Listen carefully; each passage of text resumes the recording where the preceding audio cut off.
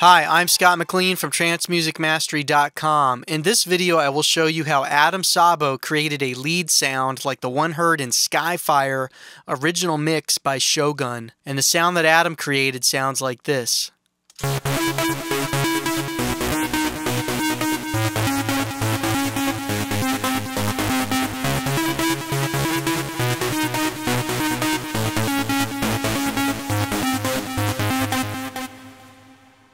Okay, let's take a look at the MIDI clip, and we have C sharp up to E, and then that repeats, and then it drops down to B up to D sharp, and then that repeats, and then A to C sharp, and then that repeats, and then G sharp to C, and then that repeats.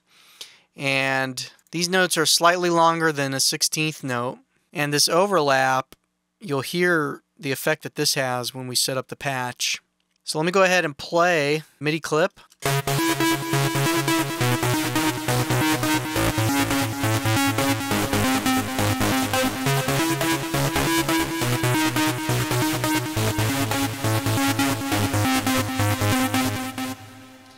Really cool distorted lead sound. Okay, let's take a look at the sound map.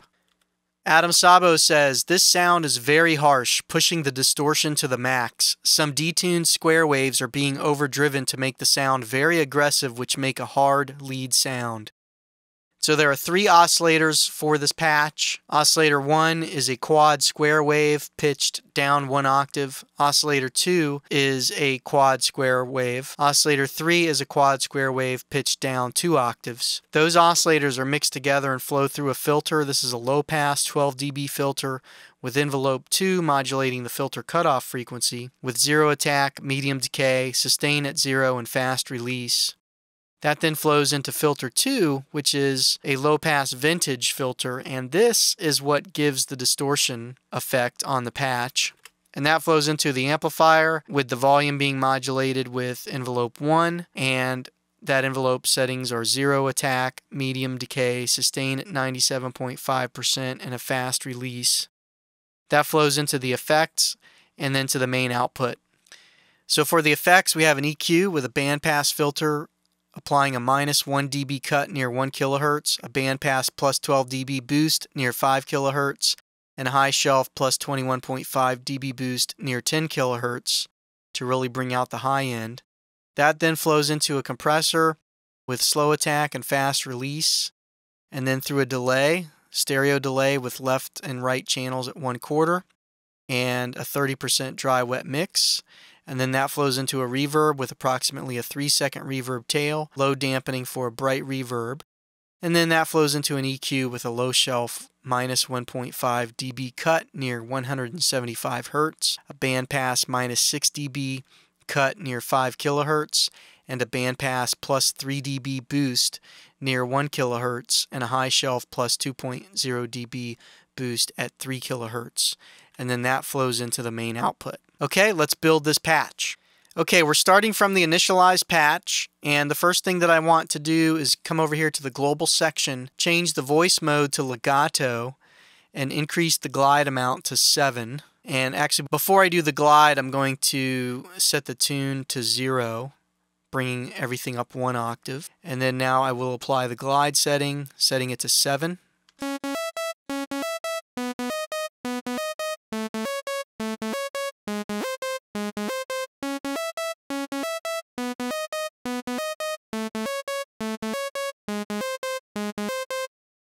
Okay, so we're going to set smooth attacks off and voice drift off. Now, smooth attacks, what that will do is potentially give us a harder attack sound. Could be a little click or pop right at the beginning of the note, and that can help accentuate the attack of the patch. And then the voice drift off, when it's on, what will happen is Zebra 2 is actually emulating sort of the old analog style synthesizers, which would have a slight tuning differences between one note being hit to the next note being hit.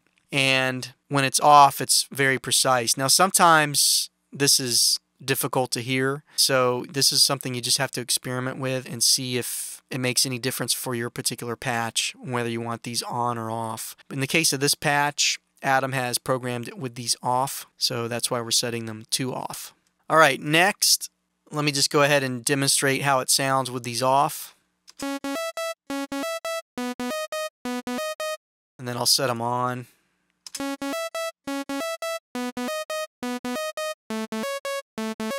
Off.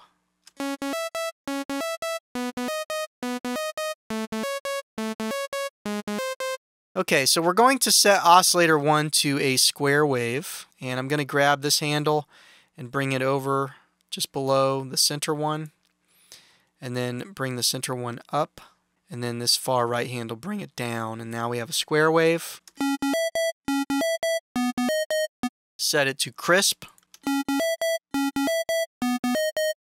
and we're going to set the voices to quad, tune down 1 octave.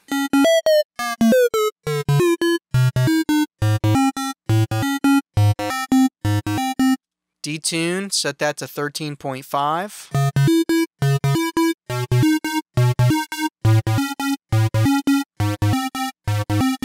And we want to modulate the pitch of oscillator 1, the tune of oscillator 1, with LFO 1, setting the amount to 3.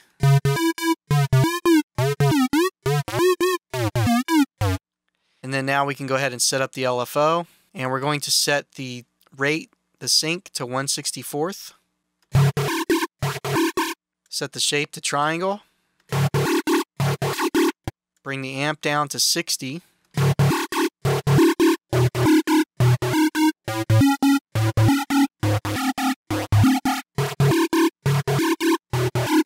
Bring the rate up to 140.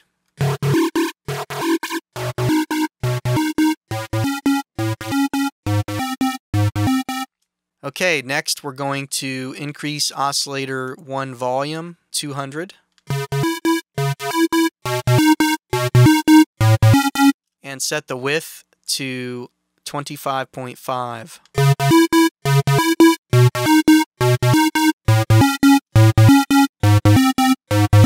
Okay, next add oscillator 2. Okay, so what we want to do is set oscillator 2 to a square wave. So I'm going to copy the wave set from oscillator 1 and paste it into oscillator 2. So now oscillator 2 is a square wave. We want to set the voices on oscillator 2 to quad. Go ahead and set detune to 10.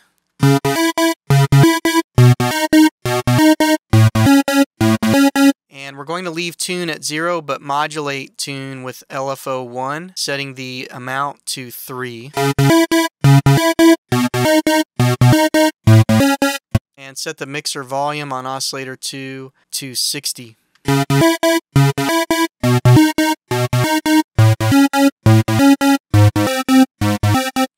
And set the oscillator 2 to crisp.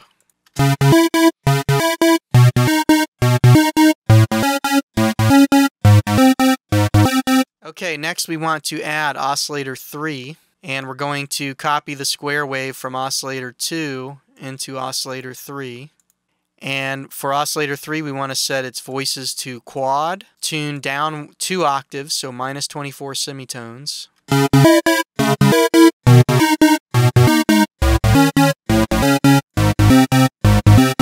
Set detune to 9.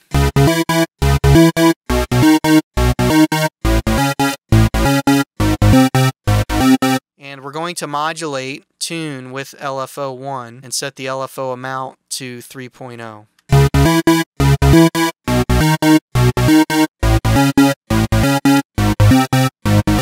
And then bring the volume of oscillator 3 down to 20.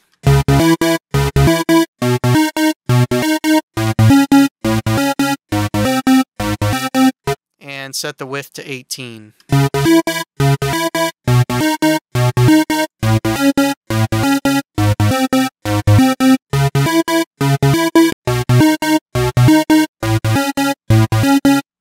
Okay, next we're going to set up the envelope. We're going to set the decay time to 24.5, sustain level to 97.5, release to 14, and velocity to 0.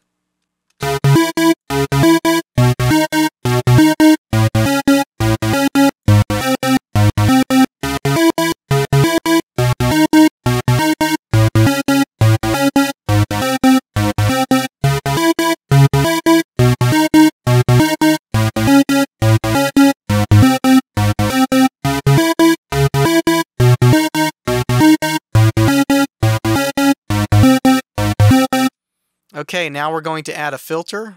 So add VCF1. We want to change the filter type to LP12dB. Bring the cutoff down to 30.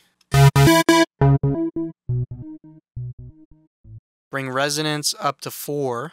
Bring key follow to 50.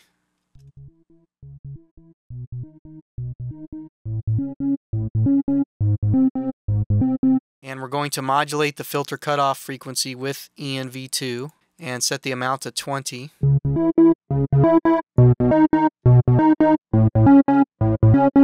And for ENV2, we want to set the decay time to 29.5, sustain, set that to 0, and release, set it to 12.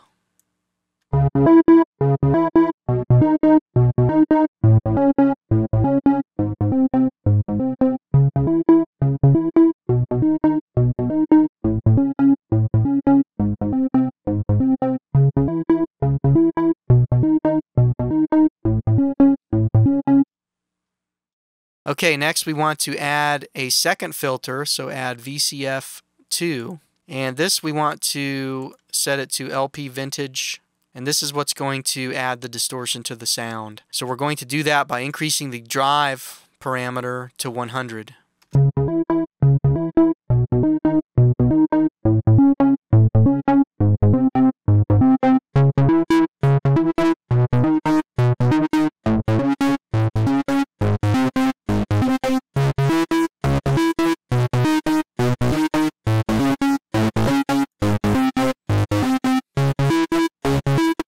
Okay, next we're going to add EQ. And for the EQ, we want to apply a -1 dB cut with filter 2, just slightly above 1 kilohertz.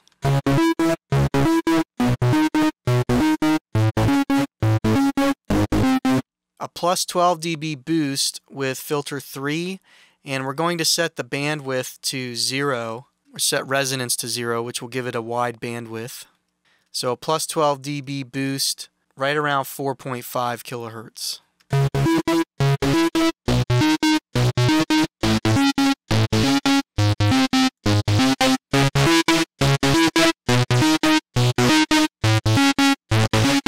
And then with filter 4, we're going to apply a +21.5 dB boost, just above 10 kilohertz.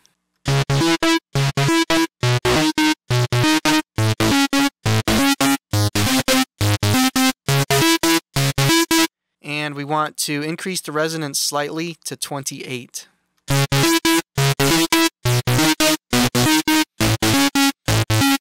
That really brings out the highs and the distorted harmonics in this patch. So next we're going to add a compressor. We're going to set the attack to 45, release to 12, threshold to -30, and compression mix leave it at 100, which is it's all compressed. It's completely wet. There's no dry part of the signal. It's 100% compressed. And then input and output, we'll leave those at 0.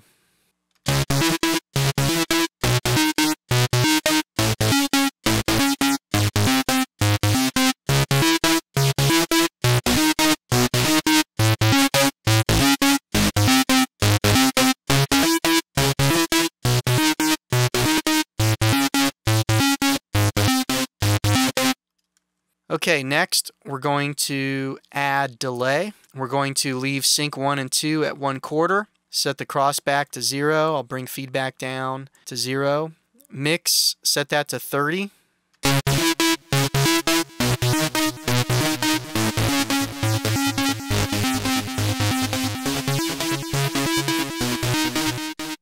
And set feedback to 14.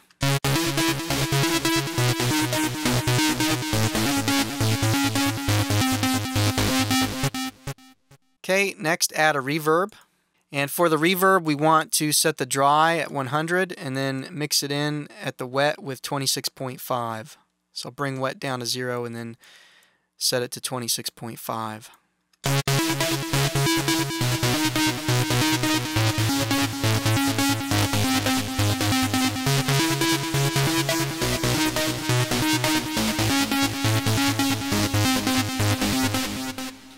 Now to help the note come through the reverb, we're going to increase delay to 20, set the range to 84, and feedback to 54, giving this a nice big reverb sound.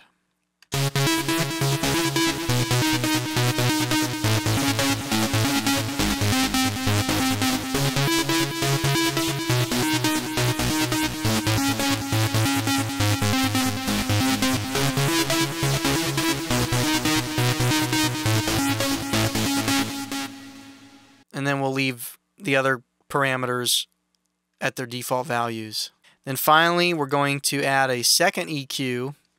And with this EQ, we're just going to make some refinements to the overall patch and apply a minus 1.5 dB cut with the low pass filter, filter 1, just below 175 Hertz.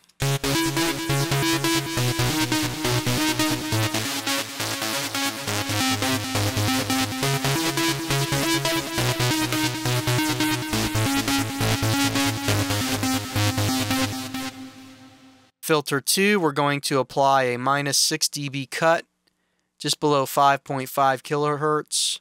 Looks like it's right around 5 kilohertz.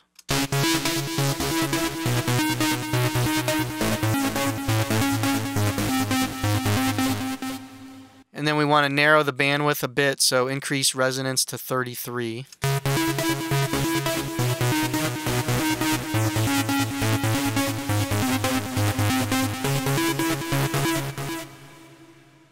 Filter 3, we're going to apply a plus 3 dB boost just below 1 kilohertz.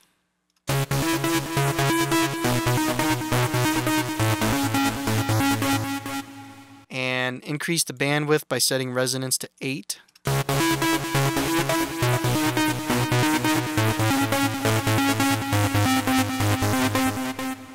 And for filter 4, we're going to apply a plus 2 dB boost and increase the resonance slightly to 26, and that boost is going to be applied at 3 kilohertz.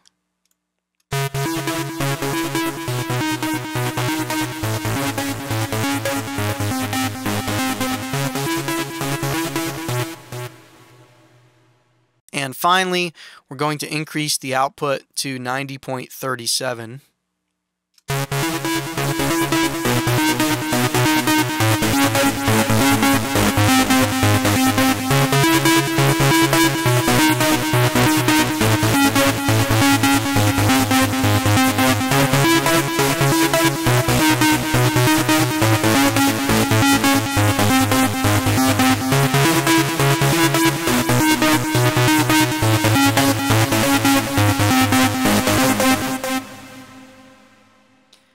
A really nice distorted lead sound, and that's the patch. I'll see you in the next video.